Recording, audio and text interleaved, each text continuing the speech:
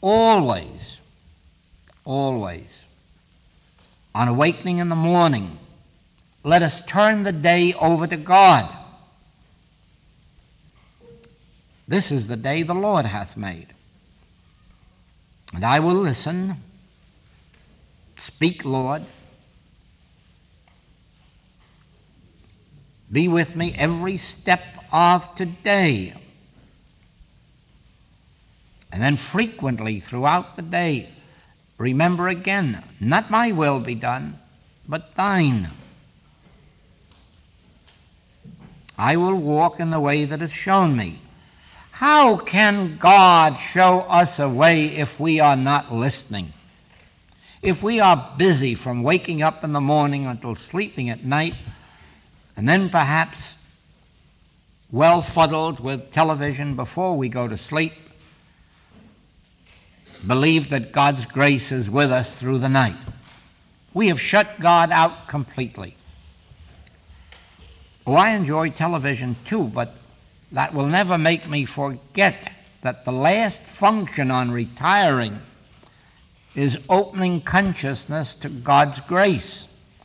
Because be assured, we need it as much during sleep as we do during the day, in order that we may awaken in the morning spiritually inspired, spiritually endowed, spiritually strengthened. The failure of mankind testifies to the fact that even 8 or 9 hours of human sleep is not enough to prepare us for a day of human activity. We require, in addition to human sleep or physical sleep, we require spiritual grace. Why not let that spiritual grace permeate our consciousness while we sleep? For God neither slumbers nor sleeps. The presence of God never slumbers, it never sleeps. And therefore, when we open our consciousness specifically to the realization of the presence of God and God's grace before sleeping, we can then be assured that while we sleep, God works. The Spirit of God works in us and through us, soul, mind, and body. On the other hand, this very activity of admitting God to our consciousness at night may prevent our sleeping as many hours as we have been accustomed to. Instead of trying to force ourselves to sleep, it is far better to remain awake, communing with that Spirit that is within us, resting in quietness and in confidence. You see then that the entire secret of an harmonious life lies in our ability to open the door of consciousness and admit the Spirit of God, so that the Spirit of God may be upon us, that we may be ordained.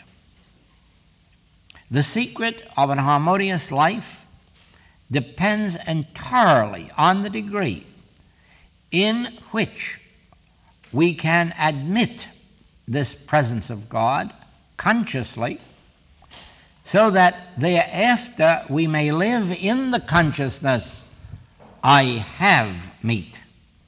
I have the presence of God within me, and it is the substance of all form. Let us walk for a few minutes with Moses on his trek with the Hebrews out of Egypt. And behold, as a cloud appeared by day and a pillar of fire by night, and manna out of the sky and water out of the rock. And ask yourself if you sincerely believe there is anyone in the world that can work such miracles. If you truly think objectively, you will know that no one on the face of the globe can work such a miracle as producing a cloud by day and a pillar of fire by night and manna falling from the sky and water from a rock. It cannot be done. And Moses never attempted it. Moses lived in the realization that I and my Father are one. I am that I am. The presence of God is within me and speaks through me and acts through me.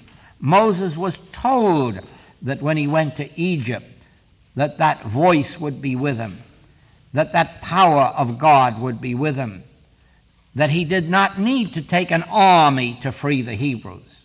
He could go without an army and free them in spite of Pharaoh's armies. With what? Only one thing: I will be with you. I will speak the words through your lips. Now, all that Moses had to do was to live in that consciousness. The I am is with me. The I am doeth the works. He performeth that which he has given me to do. And then God, in God's mysterious ways, produces a cloud by day and a pillar of fire by night, and manna from the sky and water from the rocks. And then let us follow Elijah as he is being persecuted in the wilderness. He finds a poor widow sharing with him. Well, a poor widow hasn't very much to begin with. But here he finds one ready to share of that little with him. Sometimes even rich widows don't do that. And then he found ravens bringing him food. And he even found the miracle of cakes being baked on the stones before him.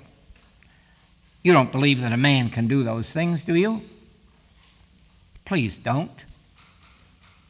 No man can perform such miracles, but I can. I, who have meat the world knows not of, I, the Spirit of God in man, I, the presence of God in you, I can. And as long as you are about your Father's business, doing that which is given you to do, you too can relax. And if it is necessary for a poor widow or widower to share with you, it will be done. If it is necessary for ravens to bring food or any other birds, it will be done. If it is necessary for food to appear out of the air, it will be done. Never credit any man with being a miracle worker. It is the Spirit of God in man, that which is closer to every one of us than breathing. And then finally, let us walk with the Master and watch him heal the sick, and at the same time say, I can of my own self do nothing. Let us watch him as he feeds the hungry and hear him say, if I speak of myself, I bear witness to a lie. It is the Spirit, the Father within me, that doeth the works. Watch him raise the dead, in spite of saying, I of my own self can do nothing. And then you will know that no man is a miracle worker, not even Jesus Christ, but the Spirit of God with which he was ordained, the Father within him. And so you will discover that the reason he taught and the message he taught was that you and I have that same indwelling Spirit in us, even as he proved to Paul, who at one time was Saul of Tarsus, the persecutor. Even through Saul of Tarsus, he made Paul a miracle worker by that same Spirit which was also in Christ Jesus, which is also in you. Therefore, learn to commune with that Spirit which is within you and discover for yourself that all that the Father hath is yours. You have within you the same substance, the same Spirit, the same mind that was in Christ Jesus. But you and I must develop that listening ear in order that that Spirit may be released. Or as Browning said, we must open out a way for that imprisoned splendor to escape. That imprisoned splendor which I am, which is the Christ, the Spirit of God in you. As we do that this month, I'm sure you're going to discover by the end of the month that it is literally true that the miracle worker that worked through Moses and Elijah and Jesus and John and Paul, that miracle worker you have indwelling within you. Thank you. Thank you.